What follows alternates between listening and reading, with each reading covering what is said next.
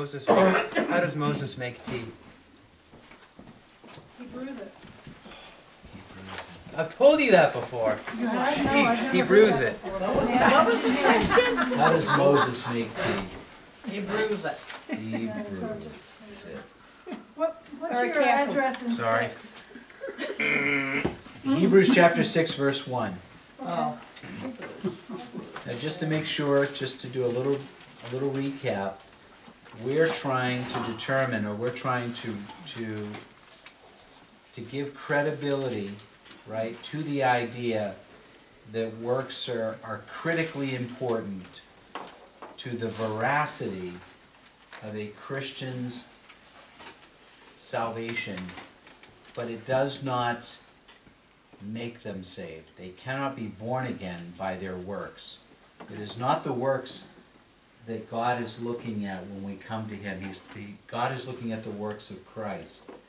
But after a person is saved, his works then become the thing that give credibility to, or really testify to, the genuineness of his actual faith.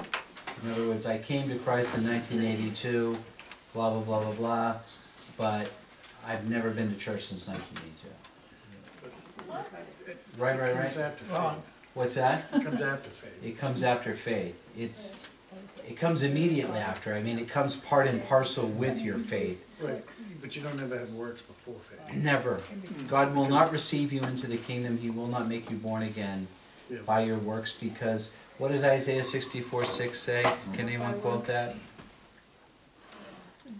We have all become unclean. Our righteousnesses are like filthy rags. Yep. The operative clause is, our righteousnesses are like filthy rags.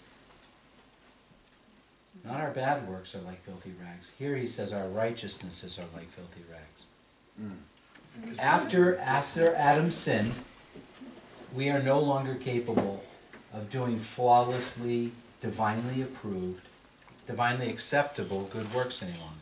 Our works are good as men measure goodness, perhaps, but it's like if I said to Roland, is your shirt clean? And maybe you pulled it out of the drawer before you came here, right? And he said, yeah. He just answered me, yeah. That would be an honest answer. Yeah, my shirt's clean. And I said, take it off for a minute. I have a microscope here. I'd like to examine your shirt. And you're like, whoa, whoa, whoa, whoa, whoa. It's not that clean. Not that clean, right? If I have to use 500 power magnification, if it stayed in bleach all night long, I'm going to get to some dirt.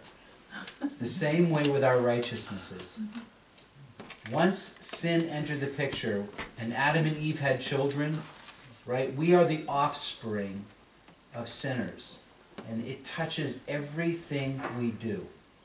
So that God says very truthfully and accurately, even our righteousnesses are like filthy rags to Him.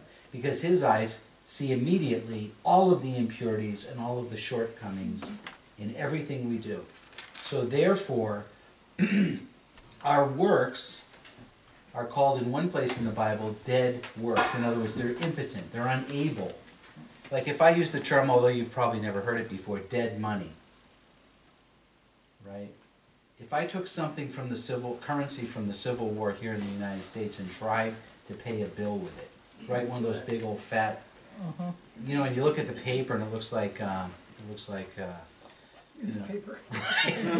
Exactly. It's dead money. In other words, it has no potency. It has no power to pay a debt, either public or private. It's lost its potency.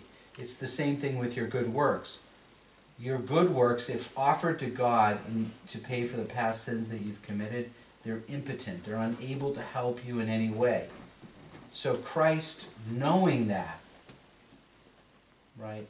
Roland wasn't here for the previous Bible studies, and he wasn't here for the funeral yesterday. So I'm going to just take one quick second and tell that little baseball story I do once in a while.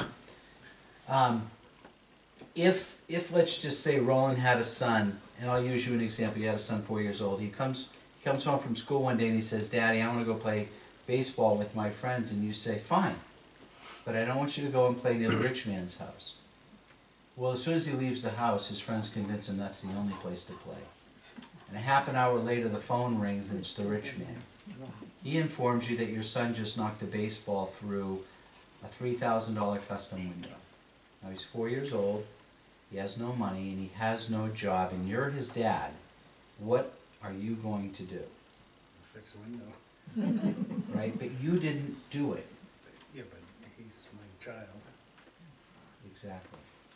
So, in Isaiah 9:6, right, Yeah. it says, "Unto us a child is born, and unto us a son is given." We all know that text because we hear it at Christmas time. Who's that referring to? Jesus. Right?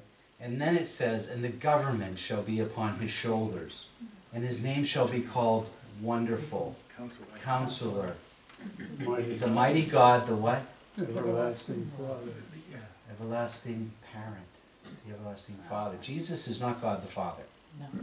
But this text is telling us that there is a fatherly dimension to his coming. So a parent who knows, like you knew, all I had to say to you was,